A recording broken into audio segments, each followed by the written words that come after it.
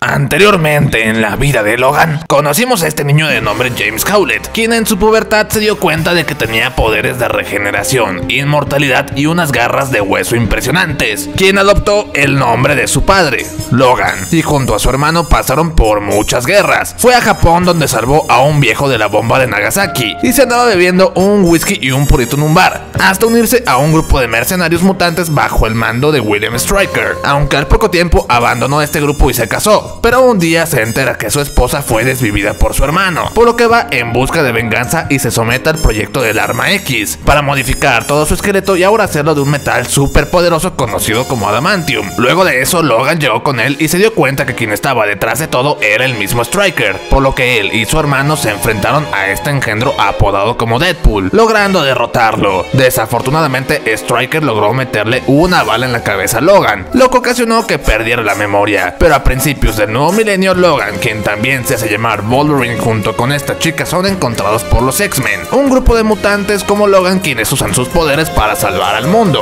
enfrentándose al malvado Magneto, a William Stryker y otra vez a Magneto, ahora con el apoyo de la Fénix, pero en el camino perdió a varios amigos, por lo que se exilió en un bosque donde se apareció esta japonesita que nos llevó a Japón para despedirse del señor que salvó hace tiempo, pero ahí pasa por muchos problemas, se enfrenta contra la mafia japonesa y pierde sus poderes, pero al final se da cuenta de que todo era un plan del mismo viejo a quien salvó que quiere usar sus poderes, por lo que se enfrenta contra él y lo derrota. Pero después unos malvados robots mutantes andaban erradicando a toda la comunidad mutante, por lo que se volvió a unir a los X-Men para detenerlos. Y estos, al ver la situación tan crítica, deciden mandar a Wolverine al pasado para que evite que estos robots se creen, aunque en el proceso las cosas se les complican, y Magneto está a punto de eliminar a los altos mandos del gobierno de los Estados Unidos. Afortunadamente, Jennifer Lawrence logra detenerlo y provoca que todo el universo de X-Men de Fox se reestructure. En los 80s es capturado nuevamente por Stryker hasta que los X-Men jóvenes lo liberan, y en el presente el engendro raro conocido como Deadpool se ganó el cariño de todos, y Wolverine se despierta en la Academia Mutante y ve que todo está requete bien. Sin embargo, en el futuro parece que las cosas se volverán a complicar, pero ahora nuestro héroe no se encuentra en la mejor disposición para hacer frente a las nuevas amenazas que se avecinan, por lo que si quieren saber cómo continúa y concluye la historia de este magnífico personaje, pónganse cómodos. Esto es Monkey Reviews y sean bienvenidos a un nuevo video.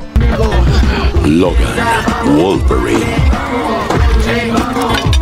Ahora vemos a un Logan viejo y cansado dormido en su auto, cuando escucha que unos latinos andan destartalando su auto, por lo que Logan sale a decirles que le bajen a su pedo, pero estos mendigos latinos le meten un plomazo. Pero como saben, el Logan se cura y saca sus garras, aunque estas ya no salen bien y comienza un enfrentamiento contra estos latinos, quienes en breve lo logran someter, pero Logan logra levantarse y quitarse el arma con el que lo apuntaban. La mala noticia es que le dispararon a su carro, que es alquilado, por lo que Wolverine saca su Rage Mode y se los despacha a todos. Y ahora vemos cómo los años le han traído factura. Su factor regenerativo ya no es tan bueno como antes, y ahora trabaja como chofer de limusina en la frontera de México y Estados Unidos. Pero en una de esas que lleva a una familia a un funeral, se le aparece esta señora latina quien le llama por el nombre de Wolverine y le pide ayuda, pero el Logan la ignora y se va, y alcanza a ver dentro del vehículo de esta señora a una niña. Después vemos a Logan ir a comprar pastillas de forma clandestina a un enfermero, y ahí se le aparece este tipo quien le pregunta acerca de Gabriela y le cuenta que esa mujer le quitó algo suyo, pero Logan le comenta que no conoce a ninguna Gabriela, así que el tipo menciona que sabe que tiene al viejo pelón encerrado en su casa y lo extorsiona con proporcionar la información de la chica. Más tarde Logan cruza la frontera hacia México y llega a su casa, donde vive al lado de este pelón de nombre Caliban, a quien vimos en X-Men Apocalypse, y Caliban le dice que le toca a él darle las medicinas ya que anoche fue una noche dura, y que incluso le comentó que se estaba comunicando con alguien, así que Logan va a verlo, y esta persona de la que están hablando resulta ser nadie más y nadie menos que Charles Xavier, quien parece ya tener demencia senil, y cuando Logan le intenta dar sus medicamentos, Charles se cae y usa sus poderes sin control alguno, lastimando tanto a Logan como al Caliban, pero Logan logra inyectarle su medicina y Charles se estabiliza, e incluso parece recuperar un poco la cordura, y Charles le comenta de un nuevo mutante que está en peligro, pero Logan le dice que eso es imposible, ya que los mutantes han dejado de nacer desde hace ya 25 años, y ahora quedan muy pocos en el mundo, y Logan se pregunta pregunta si tal vez la raza mutante fue un error de Dios. Así que Charles se enoja con él y le dice que él le dio una familia, pero Logan le dice que esa familia ya no está, a lo que Charles se altera y le pregunta qué le ha hecho a los demás, pero Logan lo ignora y lo deja en el tanque. Y más tarde el Logan anda reparando sus garras que ya no le salían del todo bien, y Caliban le recuerda que la dosis que le consiguió a Charles no es suficiente y que un día lo va a matar con uno de sus ataques mentales sin control, pero Logan le contesta que no puede hacer nada, ya que está ahorrando dinero para irse de ahí. Pero Caliban sabe que esto no es así, que Logan planea comprar un bote y pasar sus últimos días junto con Charles en ese lugar, pero obviamente Caliban no puede acompañarlos ya que su piel es vulnerable a la luz del sol. Asimismo, Caliban le menciona que encontró en su ropa una bala de adamantium y deduce que Logan intenta quitarse la vida, y esto porque el metal en su interior lo está matando poco a poco, y es por eso que ha envejecido tanto en relativamente poco tiempo, y su factor regenerativo ya no funciona como antes. Pero Logan se molesta que Caliban le esté diciendo esto y mejor se va a chambear, y recibe un pasaje en un motel donde ve a una niña y se le aparece nuevamente la señora de hace rato, quien se presenta como Gabriela López, y le dice que necesita su ayuda y que le dará $50,000 por llevarlas a Canadá, pero Logan lo rechaza y le dice que ya lo andan buscando por su culpa. Pero en eso se aparece una señora para reclamarle a la niña por romperle un vidrio, así que la señora Gabriela trata de calmarla, pero termina cayéndose, y Logan ve que la señora está lesionada, por lo que Logan se la lleva adentro, donde ve un cómic de los X-Men donde él sale, y Gabriela le vuelve a insistir que se la lleva a la frontera con Canadá, y le dará $20,000 y otros $30,000 se los dará a sus amigos de allá una vez llegando, a lo que Logan parece aceptar, así que regresa a su casa a decirle a Caliban y a Charles que se irá unos días, pero una vez regresando podrán comprar su bote e irse al mar. Y cuando regresa al motel se encuentra a la señora Gabriela toda tasajeada y no ve a la niña, así que toma su celular y se regresa a su casa. Caliban ve que su maletero estaba abierto, por lo que lo revisa y ve que hay una mochila y una pelota, por lo que le pregunta de quién son, pero en eso se aparece una camioneta, así que Logan le ordena a Caliban que se meta con Charles, y de la camioneta se baja el güero de hace rato, quien le pregunta por la niña, quien justo se aparece y lo noquea con un tubo, y Charles menciona que ella es la niña con la que ha estado comunicándose, así que Logan le encomienda a Caliban que se lleve al tipo al río en lo que él se lleva a Charles de ahí, y que luego pasará por él. De ahí dentro Charles le comenta a Logan que Gabriela no era la madre de la niña. Caliban deja al tipo en el desierto, y cuando está a punto de irse voltea y ve que el tipo ya está de pie y con su arma, y ahora él amenaza a Caliban. Logan se alarma todo porque escucha que vehículos vienen por ellos, por lo que mete al profesor a la camioneta y deja a la niña ahí para irse, pero el profesor obviamente no quiere que dejen a la niña, aunque a Logan le vale y parte de todas formas, pero enseguida los rodean, apareciéndose incluso el güero con el brazo de metal, y Logan le pregunta por Caliban, así que el güero le dice que ya ha acabado con él, por lo que Logan se enoja y se echa los golpes, pero en breve es sometido por estos tipos, y el güero manda a uno de sus hombres a que vayan por la niña, pero esta niña de nombre Laura termina saliendo toda varas con la cabeza de uno de estos en sus brazos, la cual se las avienta y procede a acercarse lentamente. De ahí se revela que efectivamente Laura sí es una mutante, y una bastante parecida a Wolverine, ya que saca un par de garras de metal por las manos, con las cuales se empieza a despachar a los militares y comienza una masacre por parte de esta niña.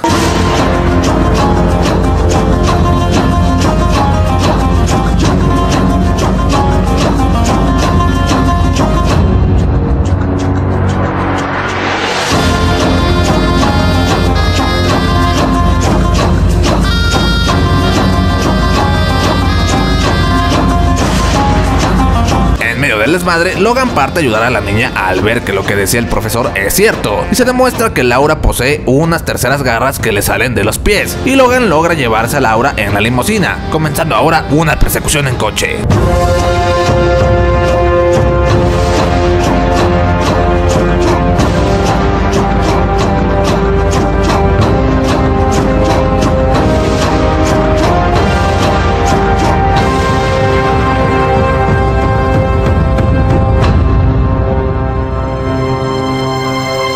Al final, Logan logra evadir a estos hombres, y el güero solicita que le traigan a Caliban para que los rastree, ya que resulta que siempre sí está vivo, pero Caliban se niega a ayudarlos, así que el güero lo comienza a torturar con la luz del sol. Logan desde el celular de Gabriela busca información sobre lo que está pasando, ya que Laura no habla ni una sola palabra, y ahí se encuentra con un video bastante bien editado en donde cuenta todo lo que está pasando, y es que resulta que ella trabajaba para la empresa Transigen en la Ciudad de México, que tiene alguna conexión con Alkali, empresa que parece derivarse de los proyectos proyectos que realizaba William Stryker en el agua alcali. Y ahí Gabriela menciona que todos esos niños que aparecen en el video son niños nacidos en esos laboratorios y están ahí únicamente para experimentar con ellos. Menciona que esta empresa secuestraba a mujeres mexicanas a las cuales les inyectaba genes mutantes para que se embarazaran y dieran a los niños mutantes, y posteriormente estas jóvenes eran desaparecidas, y a las maestras no se les permitía crear vínculos con los niños, ya que estos al final de cuentas iban a ser productos que serían vendidos, e incluso vemos la operación de la pequeña Laura, pero en eso se les acaba la batería y se detiene el video, por lo que Logan parte a una tiendita a comprar un cargador. Así que en la noche, ya cuando el teléfono está cargado, Logan sigue viendo el video, y ahí se percata que estos hombres están trabajando en un nuevo experimento conocido como X-24, ya que se dieron cuenta que los niños no eran tan dóciles como ellos pensaban, por lo que comenzaron a sacrificarlos. Así que las trabajadoras de ahí comenzaron a liberarlos para llevarlos a un lugar en Canadá conocido como el Edén, en donde los mutantes podrán estar a salvo. Asimismo le dice que lo del dinero era mentira, pero que la niña al tener su sangre es como si fuera su hija, por lo que le pide salvarla de esos hombres malos. Así que Logan se los lleva a un hotel para descansar esa noche, comprar ropa nueva y posteriormente seguir huyendo. De ahí en el hotel Logan revisa las cosas de Laura, encontrando su expediente donde se indica que es hija de James Howlett, así como un cómic de los X-Men, y luego se va a conseguir otro vehículo. De ahí se encuentra una pastilla de Charles indicando que probablemente no esté bien medicado en estos momentos, y en lo que le entregan su auto nuevo, Logan se va a echarse unos whiskachos y unos puros, donde se pone a revisar el cómic de X-Men y se da cuenta que eso del Edén y del refugio de los mutantes viene de ahí, así que se cabrea y se va con ellos, y en eso todos parecen quedarse congelados, y es que Charles nuevamente está teniendo un ataque, así que Wolverine, quien es el único que puede moverse en esa situación debido a su regeneración, se va para allá, y una vez ahí se carga a los tipos que alteraron al profesor, y gracias a la ayuda de Laura logra inyectarle su medicina, acabando con el trance. Así que Logan aprovecha y se los lleva de ahí, y escucha en las noticias que mencionan que fue un incidente similar a lo que ocurrió hace años en Winchester, Nueva York, en donde hubieron 7 personas muertas, siendo algunos de ellos mutantes partes de los X-Men. Pero Logan no deja que se termine de escuchar todo esto y apaga el radio, y ahí se ponen a discutir por qué el profesor no se ha estado tomando sus medicamentos, pero las cosas se tranquilizan y Charles menciona que la forma de las garras de Laura es debido a su sexo, ya que los leones hembra usan sus garras delanteras para cazar y desarrollan también garras en sus patas traseras para defender a sus crías. Pero en eso los vehículos futuristas de Elon Musk que se conducen solos se descontrolan y terminan descarrilando a Logan y a otra familia que transportaba caballos, por lo que Charles convence a Logan de irlos a ayudar, y el profesor utiliza sus poderes para calmar a los caballos y regresarlos a la camioneta, y Logan les ayuda empujando la camioneta, por lo que esta familia agradecida los invita a cenar. Este doctor, dirigente del proyecto, intenta convencer a Caliban de que los apoye a seguir rastreando a Logan y a Charles, mientras que estos últimos disfrutan de una linda cena en familia, hablando de tomar vacaciones y recorrer el país, y hablando del antiguo trabajo de Charles como dirigente de una escuela, donde Charles menciona que Logan nunca fue un buen alumno, y esta familia los invita a quedarse a dormir, y después de mucho insistir, Logan acepta quedarse, pero en eso se le corta el agua a la familia, y el señor menciona que son unos tipos que quieren molestar, por lo que Charles propone que Logan vaya a ayudarlo con esos tipos, así que Logan lleva a Charles a la cama y se va con el señor, y menciona que quien nos molesta es un señor de dinero que está enojado porque él no quiso venderle sus tierras, ya que ese viejo renta varios sembradíos para una empresa que produce una sustancia que se incluye en varios alimentos que básicamente todas las personas consumen, dando a entender que este fue el motivo por el cual los mutantes han dejado de nacer.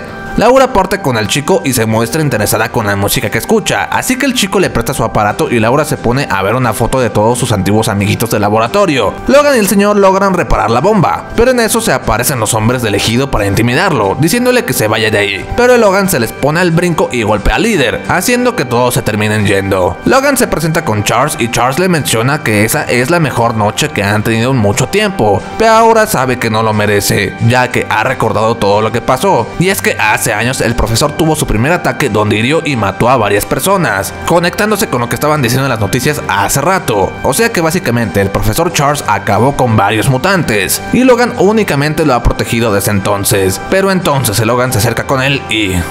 Finalmente te entiendo, Logan. Logan.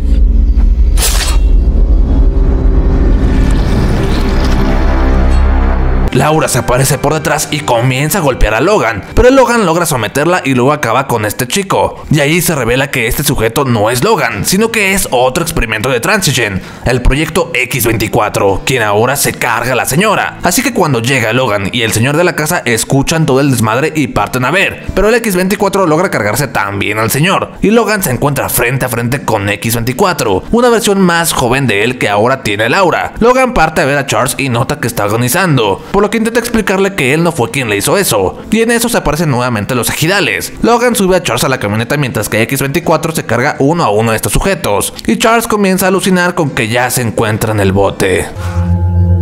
El Sunseeker.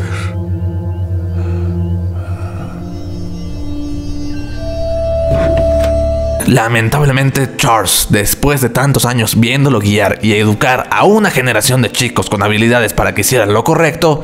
muere. Caliban aprovecha el desmadre para tomar una granada, así que al ver todo lo que estos malditos están haciendo, decide sacrificarse también.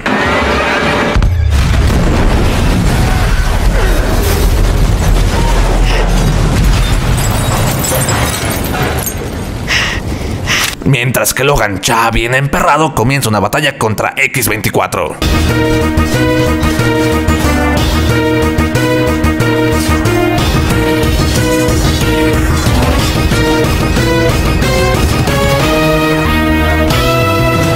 Al final, X-24 estaba a punto de derrotar a Logan, pero en eso el señor de la granja, quien resulta que aún estaba vivo, parte a salvarlo con su camioneta y le mete un montón de plomazos para posteriormente apuntarle a Logan, pero cuando intenta dispararle ve que se ha quedado sin balas, así que por fin muere. Logan escucha los gritos de Laura, que aún está esposada, y va por ella, y el doctor parte a inyectarle un coso raro a X-24, lo que hace que se regenere. Logan y Laura entierran a Charles en la escena más triste de la película, pero luego Logan se frustra al no poder encender su camioneta, así que comienza a destrozarla y posteriormente se desmaya. Cuando Logan se despierta, se encuentra en un hospital donde el doctor le dice que algo dentro de él lo está envenenando, pero Logan no se deja ayudar y se va, y al salir ve que Laura tiene otra camioneta, ya que parece que ella lo llevó hasta allá robándole a un civil, por lo que Logan le agradece. Y Laura por primera vez enuncia una palabra, a lo que Logan se mega reemputa, ya que la niña siempre sí sabe hablar, así que le cuestiona por qué no ha dicho nada en todo este tiempo, por lo que Laura también explota. ¿Por qué demonios fingiste que eras muda durante 3000 estúpidos kilómetros? ¿Cómo quieres que hable contigo si me pusheas? ¡Si me agüitas! ¿Eh? ¡Intentas burlarme!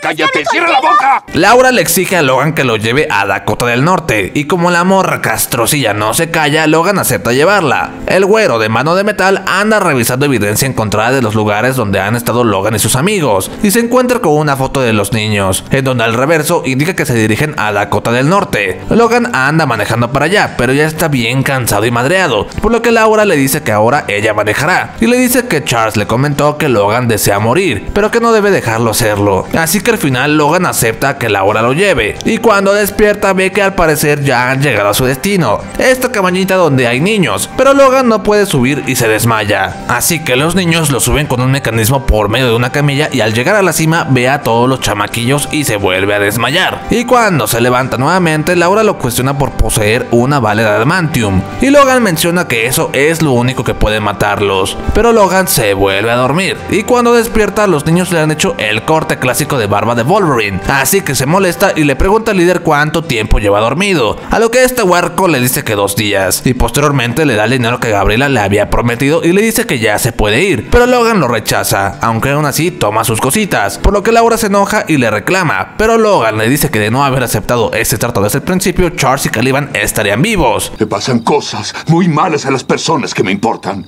¿Oíste bien? Entonces estaré bien. Y al día siguiente Logan se levanta y se percata que los niños ya se han ido, y que Rictor, el líder, le dejó un suero similar al que el Dr. Rice le inyectó a X-24, pero le advierte que no se lo inyecte todo. Y cuando Logan sale ve drones que se dirigen hacia el bosque, o sea que Arcalay ya está ahí por ellos, por lo que los niños comienzan a correr de estos hombres, así que Logan lo sigue, pero a medio camino se cansa y no puede seguir, así que se inyecta el coso completo que le dejó Rictor, entrando nuevamente en su modo Rage.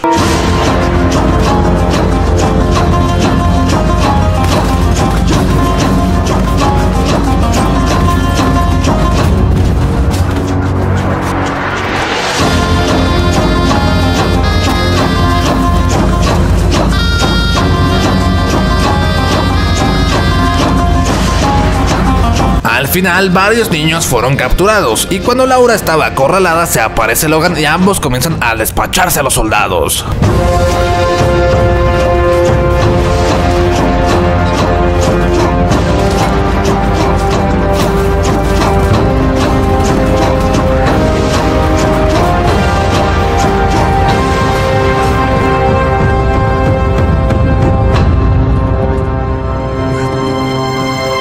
Laura se percata de que Logan se tomó todo el coso, lo que significa que cuando pase el efecto su cuerpo perderá bastantes energías. Así que Logan se presenta todo debilitado con las Alkali, mientras que Laura parte a liberar a sus amigos. El Dr. Rice revela ser hijo de uno de los involucrados en el proyecto Arma X, así que Logan saca un arma y acaba con él. Pero el güero logra liberar a X-24 para comenzar la batalla final.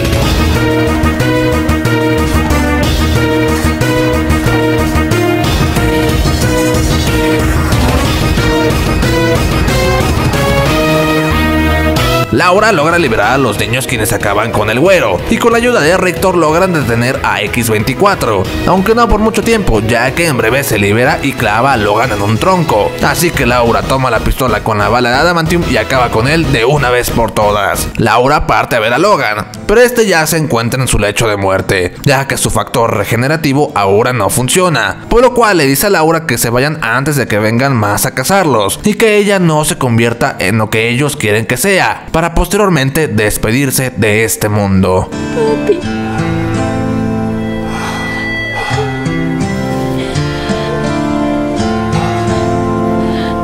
Oye, con que así se siente.